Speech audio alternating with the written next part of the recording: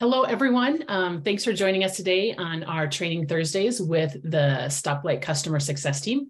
My name's Amy, and I am joined today by my colleague, Cheryl. And together, we're going to be your hosts for today's training session. So to help eliminate some of the noise that you might see on your screen, Cheryl and I are going to go ahead and turn off our cameras now, but we'll join you again at the end, but you'll hear us throughout the session. All right. So before we get started, just a couple quick notes for us to go through. First, if you would like to participate in our Q&A session that will be running in parallel with our presentation, please join us in our community on Discord. Look for the channel titled Training Webinar Q&A. We'll have people paying attention to that, monitoring that Q&A session so that we can answer any questions that come in. Those questions and answers will be available for about 24 hours after our webinar is done. So if you want to focus just on the webinar, you can always log in and check out those later on as well. Also, during the tour of our workspace today, we'll be posting some product documentation links in the Zoom chat window. We invite you to click on and bookmark those for future reference. They will provide you with a deeper dive into the specific product functions that Cheryl's talking about at the time. So if that's something you want a little bit more information on, I encourage you to click on those for future reference. For those of you who may be watching the recorded version of this training, you can find those documentation links in the video description below. All right, so let's get started. The purpose of today's training is to review some key Stoplight concepts and walk through an overview of the Stoplight Studio interface. I will start our session today with a quick overview of how the Stoplight platform can assist you and your organization with your API development needs, and from there, we'll review a few key concepts within the platform. Then Cheryl will introduce us to the Stoplight Studio user interface and review the features and settings within Studio. So let's take a quick look at the key features of Stoplight that can help you and your organization enhance your API development process.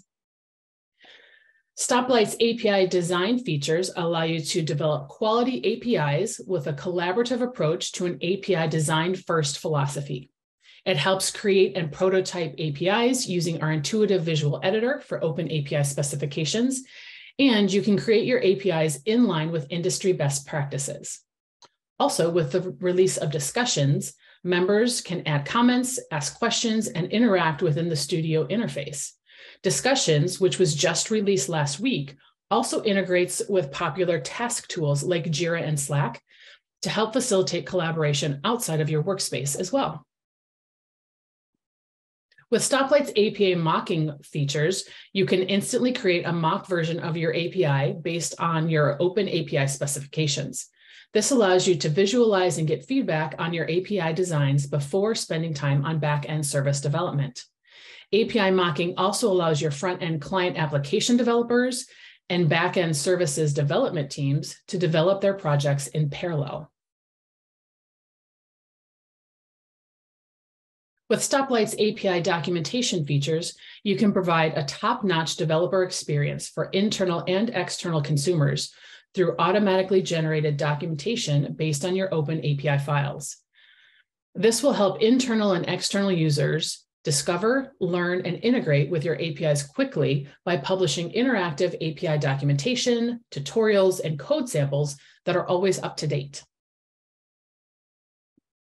And with Stoplight's governance features, you can govern your APIs at scale with an always in sync central repository of API designs, schemas, and API documentation.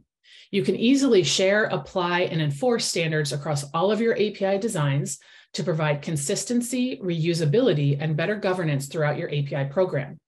You can utilize Stoplight's public style guides to leverage sets of curated API design rules from top companies around security and design themes. And using the proposals feature, you can see recent API design changes at a glance and keep track of changes across your Get Connected projects. Now let's take a minute to review some of the important concepts to understand within Stoplight, namely the Stoplight hierarchy and the two main user interfaces that you will encounter within Stoplight. Your hierarchy begins within your workspace. In there, you have users and teams. Teams are users that are grouped together for easier management. And then you have projects and groups. Groups are a collective of projects stored together in a folder, again, for easier management. Within your projects, you'll have APIs and style guides. And within your API projects, you'll have endpoints, models and schemas, docs and articles, and applied style guides. Stepping back up to the workspace level, the owners and admins of your workspace will have the ability to manage workspace settings, manage members, and create and manage teams. Within your workspace, you'll see a list of all API and style guide projects. And from your workspace, you'll also create new projects. As I mentioned, your projects can be organized into groups for easier management. For example, a group of your public APIs and a group for your internal APIs. As you begin to edit individual API or style guide artifacts and documentation, you'll transition from your workspace user interface into the studio user interface. Your technical team and API design architects will likely spend the majority of their time within the studio user interface. Within scope of a single project within Studio, you may have one or many API designs and open API specifications, models, and API documentation articles. And within a style guide project, you'll have the ability to manage rules and functions for your style guide. When you transition between your individual Stoplight projects, you'll navigate from Studio back to the workspace where you can select a new project and then head back into Studio to edit the specific artifacts associated with that project. Today, we'll be focusing on the Studio user interface and how your API developers and tech writers will be utilizing the tool to create and edit their different projects. So now that we have completed a quick overview of Stoplight, I'd like to hand it over to Cheryl, who will be conducting a tour of the Stoplight Studio interface and show us how our API developers and tech writers will interact within Studio. Cheryl, I'll give it to you. Thank you, Amy. All right, so I switched over to our workspace. Now, based off of your role and your subscription, your screens may look a little bit differently. I'm logged into a professional subscription version, and I am an owner of the workspace, so I have a lot of tabs across the top. If you are a maker, you may not have as many tabs across the top. So what we're going to do is we're going to go ahead and we're going to take a tour of the studio. I'm going to go through and kind of show you all of the different areas and the tools within the Stoplight Studio application or platform. And then from there, we'll come back and we'll build and demo specifically building a project in Studio. So one of the first things that you'll do if you don't have anything pinned on your left-hand side quick access sidebar here is you'll go to your projects tab. And in your projects tab, you may already see a bunch of groups created for you.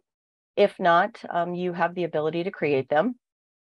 And we're going to come down here to the group Training Thursday, and we have a project that is already existing. And when we click on that, it activates a quick access side panel for the project. It's a project panel.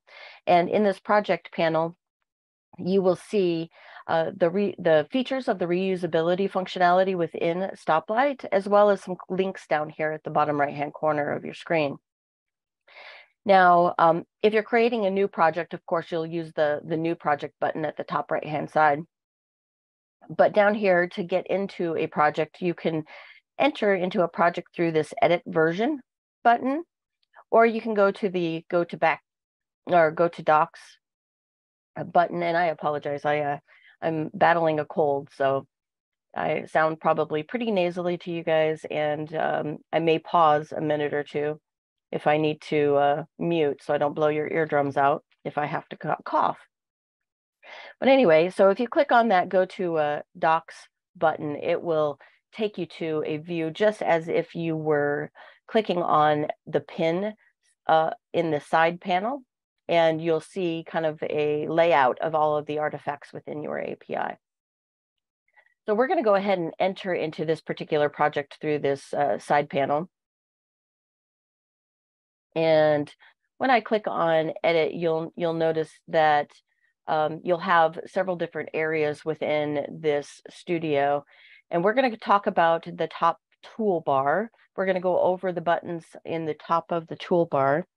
And then we're going to also talk about this editor pane, which is in the center. And then we're going to go into the side panel here on the project side panel. Okay, so we're going to go ahead and start at the top left. You have the back to the workspace button, and it just simply does that, takes you back to the workspace. Just to the right of it, you have a hamburger menu. When you click on the hamburger menu, you can come down and you have the ability to go back to the workspace again as well. You have preferences, and in the preferences, you can choose a different theme. So this is user specific. It does not affect your colleagues who might be working in the workspace. This is for your view only. So if you prefer the dark view, you have the ability to use the dark view. I prefer the light view. I'm just used to that. And the next thing is a download project zip. One of the things that is a best practice recommendation within Stoplight is that you leverage the download project zip. So once you've completed a project, then what we recommend is you come in here and you download this as a zip. That gives you the ability to kind of save a backup file. So if something gets corrupted, something gets changed drastically that you did not want changed, you have a file that you can revert back to. And you also have the export spectral file here as well. So you do have the ability to export spectral files. All right. Next to that is the keyword search button. The keyword search button is just that. It's a keyword search where you have the ability to come in here and type in a keyword, and it will show you any items or artifacts that you have within your project with that specific keyword name. Okay, pretty simple. The next one is the plus button. This plus button is jam-packed and fully loaded. So it gives you the ability to create an API, an endpoint. You can create a model or an article. And then we have this Stoplight config button. And this particular config button gives you the ability to, so if you have a Git repository associated with your particular workspace or with your project,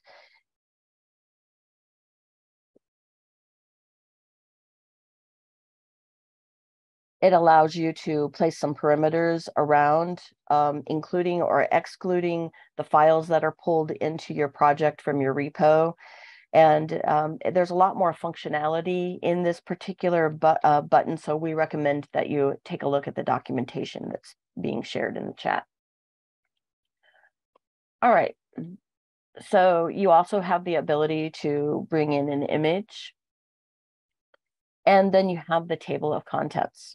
So the table of contents also gives you the ability to kind of customize the order of the files that appear in the sidebar in the workspace under the project.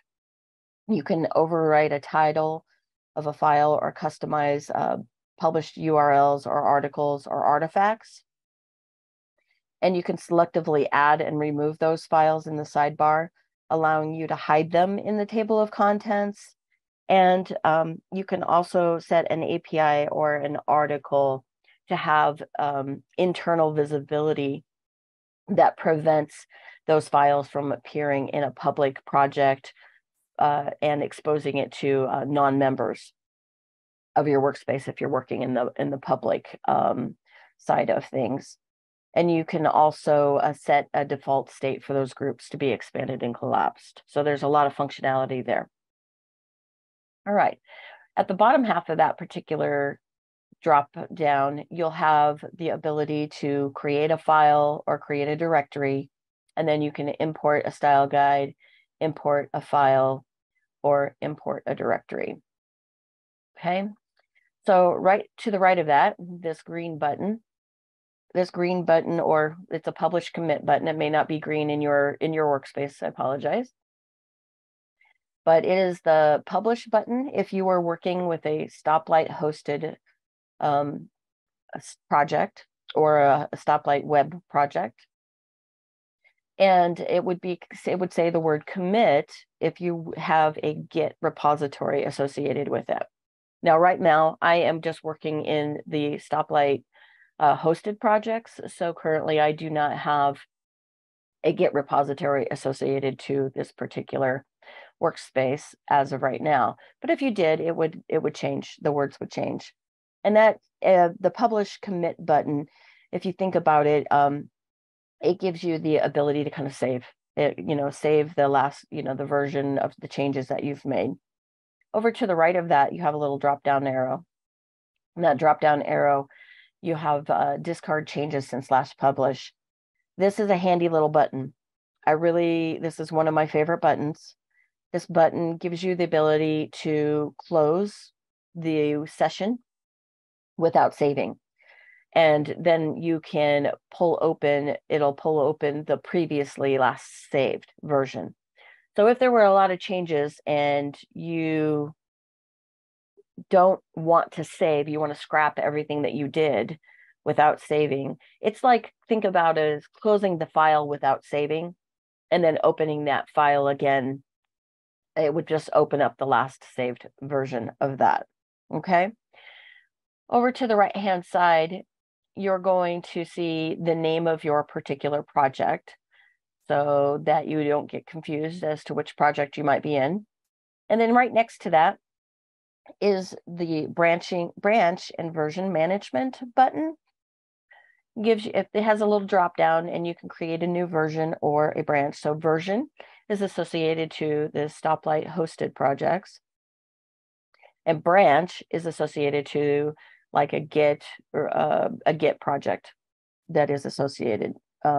So one of the things that we recommend you doing before you develop a specific strategy is we ask you to go in and take a look at the documentation associated to our versioning and the branch management recommendations. That way you can develop the best possible strategy for your API design and development. All right. Over here to the far right-hand side, you're going to see a kind of a grayed out button. This gray out button is the comments button, or just recently what we call the discussions feature that was released last week. And that will give you the ability to collaborate with your workspace members and your colleagues on an API design document. And we'll show a lot more about this here later in the future demo here. And then you have the share button. The share button gives you the ability to invite members to this particular project. You can invite teams as well, and you can control the level of visibility to this particular project.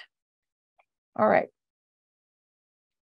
So now we're going to take a look kind of at this center panel, which is the editor panel.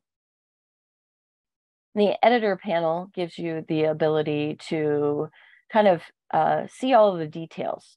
And you kind of see what I mean when we start diving a little bit deeper into each of the APIs or the artifacts that are specifically associated with this project.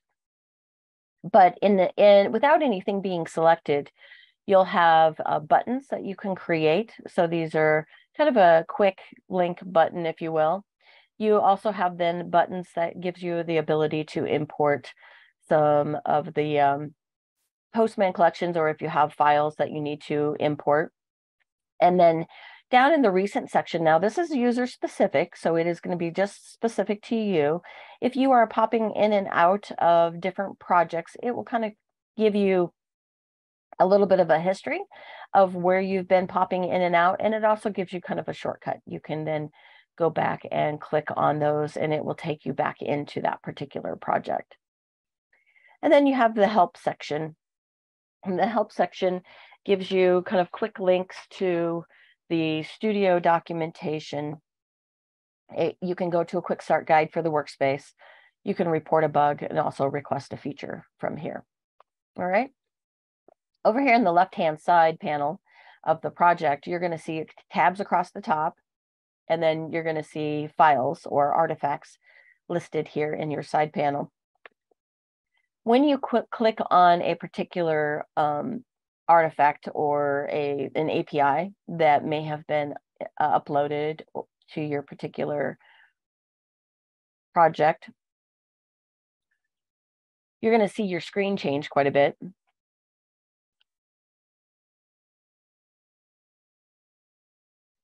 And you'll see that the screen kind of split in half, and you'll see on your left-hand side, you'll have kind of the form view of the project or of the API itself. And you can toggle back and forth between the code and the form view on the left-hand side of your screen in that editor pane. And if you prefer working in code, you can work from the code side. If you like the shortcut with the form, you can do the form side. Okay, one of the things that I wanted to call your attention to was this little radial button here that's got the word internal right next to it. If you are working on a particular project and it is a public project, but it has lots of work that needs to be done to it, then you can trigger that radial button, and it will then make that particular API an internal project for internal visibility only until you are ready to finally publish it for the public. So I'm going to go ahead and turn that off. And then over to the right-hand side, you're going to notice the Stoplight automatically generated article or documentation that is created for you in a preview mode. And it gives you kind of a highlight of what you might be expecting with a particular API. And then that same field has another toggle button where you can toggle over to see any errors. Now, if you click on this error button and you see lots of errors, it is because there are style guides associated to my particular workspace, and those style guides are being applied to this particular API.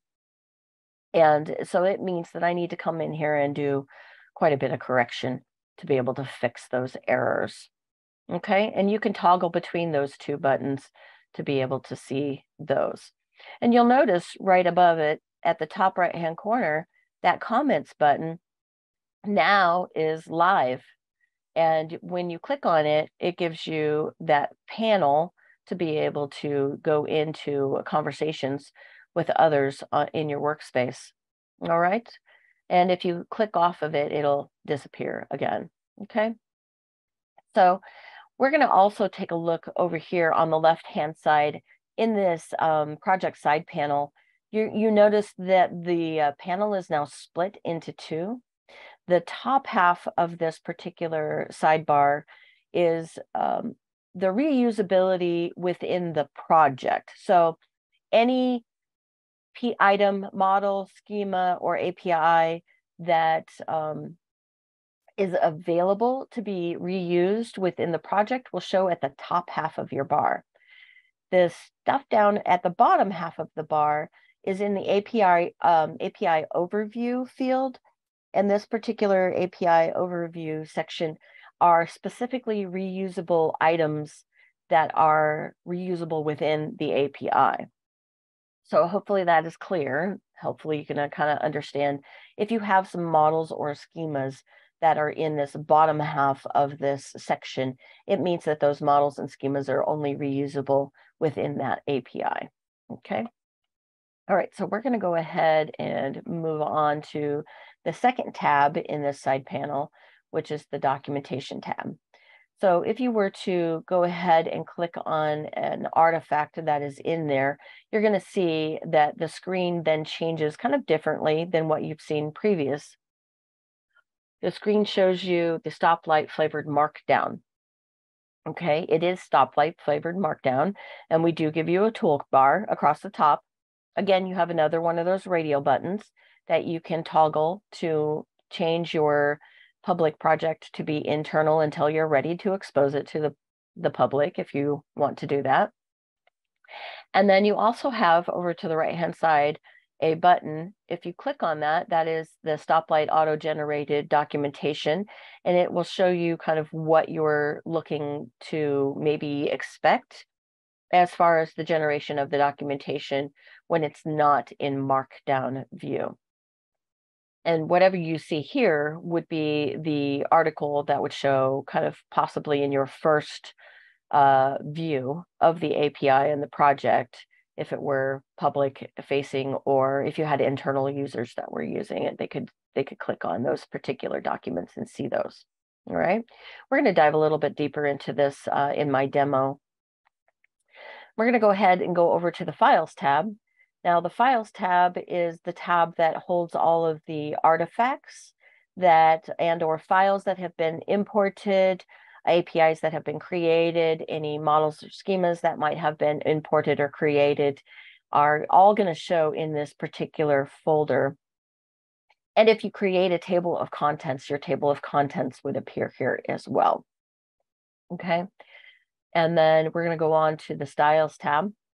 In the Styles tab, you're going to, when you click on that, you're going to see quite a bit of stuff populate. If you have existing style guides that are applied to your workspace, they're going to appear right here under the style guides that are enabled. And then over to the left-hand side, you're going to see a panel where you can then dive a little bit deeper into the rules within those particular style guides.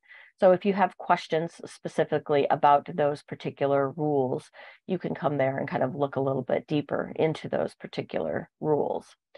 Then over to the right-hand side, you're going to see a Manage Style Guides button if that's enabled for you. The admins and the owners do have the ability to disable that functionality for you. So if you don't see it, just know that that's probably what's happened is that it's been disabled for you. But we're going to come back and kind of look a little bit deeper into this. But if you click on that, you can see the style guides that are applied to your particular workspace. All right. So we're going to go ahead and travel back to our workspace, and we're going to kind of start by creating a project, and I'll demo that for you. Keep posting questions in the Discord channel so that our teams can go ahead and continue to answer your questions. And we're going to go ahead and go up to the plus button in the side panel on the right-hand side of the side panel. If you click on that plus button, it's going to take you to your Create a Project field. And we are going to kind of take a look at this screen here. On the left-hand side, you have the ability to add a Git repo. If you have a Bitbucket or a GitLab, you can add all of those repos. You can add them to your particular project. You can, at the top, you'll notice there's two tabs. You can create an API, or if you're in your governance team and you're writing, you can create a style guide, okay? So we're going to go ahead and we're going to name our project, and we're just going to call it our demo project. We're going to make our visibility on this particular project public. And then I'm going to add it because it's one of the best practices recommended for from Stoplight is that you leverage your groups, and you can create a group, or if you already have a group existing, we're going to just add it to our existing Training Thursdays group. And when you do that, it'll populate into the field here, and then you can click on the Create an API project.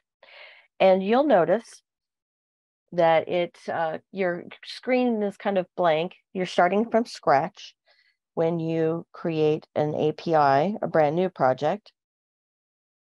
So there's different ways we can go ahead and we can create some from scratch files. We can, of course, import. You'll notice over to the left-hand side, it looks a little bit differently right now because there isn't anything created. You'll see some buttons here. You can import a file, an API, or a model. You can go to your plus button. Your plus button will give you the ability to do all of that functionality as well. And the other quick shortcut is you can right-click. And if you right-click in that side panel, you can create a new API, and you have the option to choose. You can create a model, or you can import a file, okay?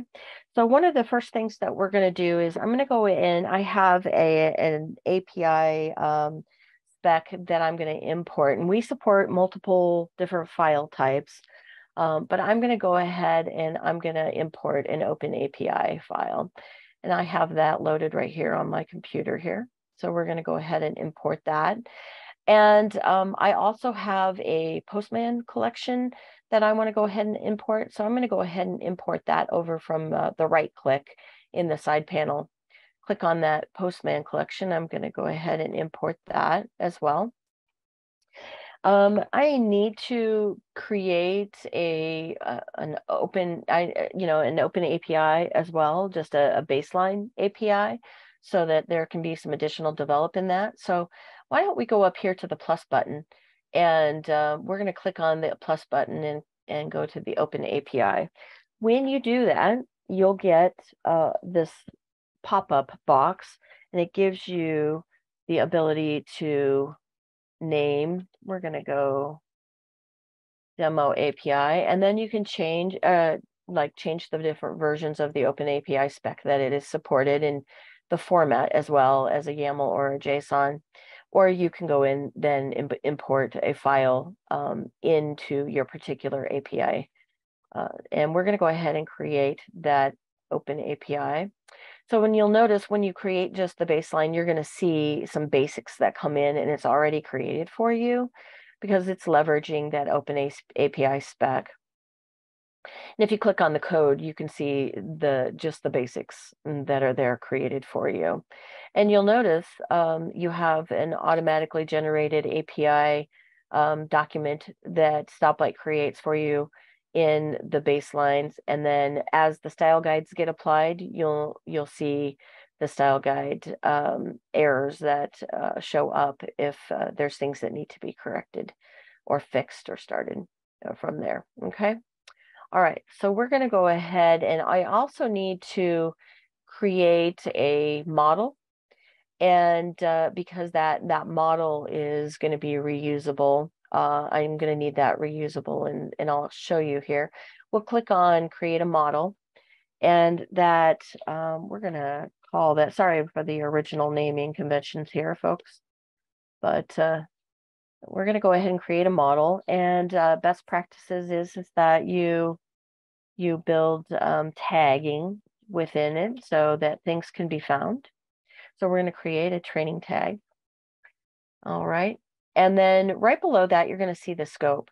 You're going to see the common button. The common means that it is usable or reusable within the project itself, or an overall in the project. Okay. So if you built it, it should show up on the top half of your side panel. When I was explaining to you the top half and the bottom half, it'll show up in the top half when you create it. If you were to create a single API, and you clicked on that particular button, it would show up in the bottom half of your screen, because then it would only be usable or reusable within that specific API. So I'm going to go ahead and leave it as a common because I want it to be reusable within the project, throughout the project in the different APIs. And we're going to go ahead and create that. And you'll notice that you'll see some baseline spec that is created for you. And you can see it there. If you click on the preview, you're going to see kind of the string for that as well. All right. So we're going to go ahead then and come in here and take a look at a couple things. So you'll notice that this Postman Echo file that I imported has quite a few errors in it, and it's going to take me quite a while to be able to get through some of that. So what I think I'm going to do is I'm going to go ahead and take that radial button, and I'm going to make it an internal document for now. I don't want it being exposed to the public right now because there is a lot of work that still needs to be done on that, and where me and my colleagues are going to need to do some of that work. All right, so we're going to go ahead and click on this this API spec that I uploaded earlier today, and you'll notice that the screen changes again when I have the bottom half of that screen. I have the reusability of that API, the different functionality or paths within that API. And you'll see the code and the form sections. Again, we're going to add the errors, and I have a couple errors that I am going to go ahead and create, kind of do some fixes for you guys on that. If you click on your particular error, it's automatically going to take you to that section in the code view. And as I'm reading here, it's an HTTPS protocol error, but when I look at here, I see there's a typo. So I am just going to very simply fix that typo. And when I do, you'll notice off to the right-hand side that that warning error has gone away. So I fixed it. I found the issue that it was identifying. And then if I click on this particular warning, it's telling me that there's an object, the context object. And just to make it a little easier on myself, I'm going to go to the form view of that particular object, because I know exactly what it's asking me to do. Spend enough time with those style guides, so you're gonna know that too. So it needs to have contact information populated for this particular API spec. So I'm going to go ahead and populate my information here, and we're going to populate the URL, and we're going to populate the contact email. All right. So, and when I do that and I tab out, you'll notice off to the right-hand side that that warning has disappeared as well. So I feel pretty good about this particular API. So I don't need to make it an internal, because when I go to publish, then it'll be ready for the public to be able to view this particular API. So now I'm going to go ahead and select off of that, because I need to go in and create a document for it, an article that will give an explanation of what I'm trying to achieve in these APIs. And so you can see when there is no article created, you can use the article button here. You can also do the same thing. You can right click and you can create a new article here. You can use the plus button, or you can create an article from your editor pane. So let's go ahead and click on the article button on the left pane, and we're going to call this our demo training article. And we are going to leverage tags here as well. We're going to leverage the tag training again. We're going to create that. And when we do, your screens will change, and you'll see the stoplight flavored markdown that comes in, and you'll have the stoplight toolbar, the stoplight flavored markdown toolbar across the top that you'll be able to leverage. Again, there's that radio button. So if you're still got a lot of time that you need to invest in creating that, but rather than see me spend a lot of time creating a markdown, I have some markdown already created that we will paste in. And you'll notice off to the right-hand side that you have the preview. And you can then kind of peruse the preview just to make sure that this is what you're expecting when it comes to the markdown that you've created.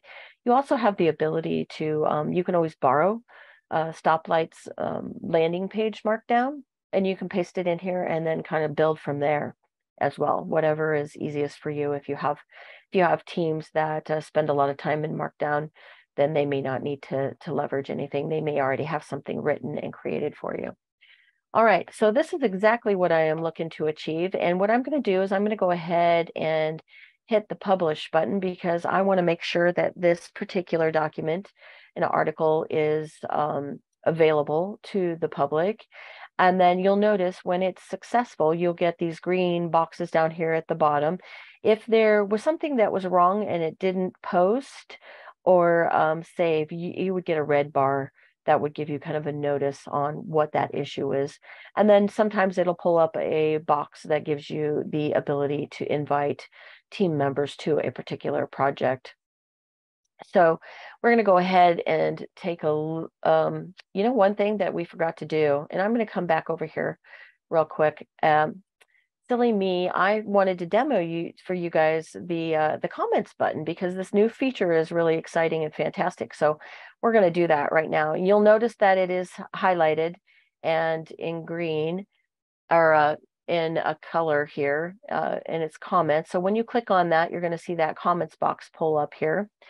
And one of the really kind of cool things is it gives you an ability to collaborate with your colleagues. And so you'll notice my colleague Amy is in the workspace, and you'll know that by the little A, or whoever your colleague is that's in the workspace working with you in this particular project, you'll see their name. And you can tag in here the person that you're looking to contact.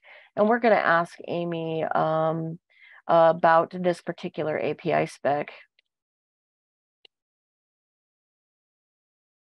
Do you have a summary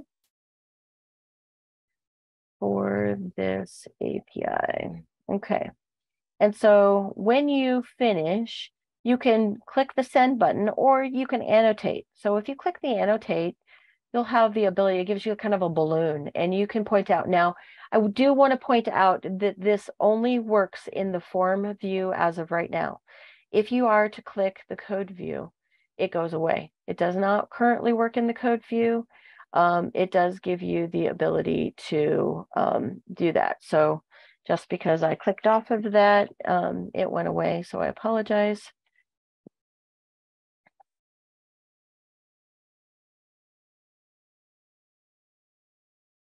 All right. And we're going to go ahead and annotate that, and I'll show you how that works again. And we're going to go ahead and send that off to Amy. So when you send it off, just so you are aware, you just know that your colleague will be getting an email notification. So if they're not in the workspace working currently, or if they're not in this particular project working, they'll get an email communication notifying them that you have tagged them in something, so that when they get that notification, they can come in and start working. And you'll see that it does it live. So you can see that when I click over the annotate, it shows the area. So there's no question to Amy on what I am referring to in this particular. And she's suggesting that we leverage the sample title here. So we're going to go ahead and post that. And we're going to go ahead and move on. And I want to make sure that that is published as well. So thank you, Amy, for that comment. And you can make that disappear again by clicking that comments box. And my apologies, I wanted to show that to you. I was excited about showing that to you, and I skipped over it. So we're going to go ahead and go to the Files tab. So you're going to be able to see the files that I have imported, and there's the models that have been created for this particular API. And then in the Styles guide, you'll see the style guides that are associated to the workspace.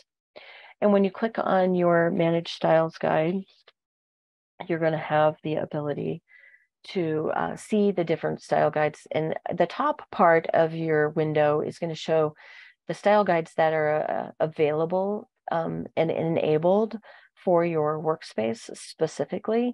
And then if you scroll down, you're going to see the public style guides that are available. And the ones that are the public style guides that are in use and enabled are going to be highlighted in a color, kind of with a bold outline to it.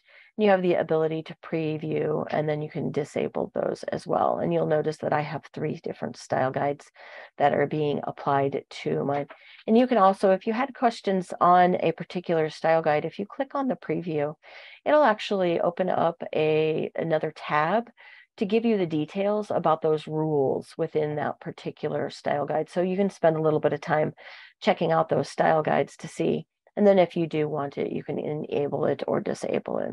All right. We're going to go ahead and close out of that. And we're going to go ahead and go back to our workspace so that we can kind of see what everything looks like after it has been created. And you'll notice on my sidebar here, my quick access sidebar, that the demo project that I created is automatically pinned.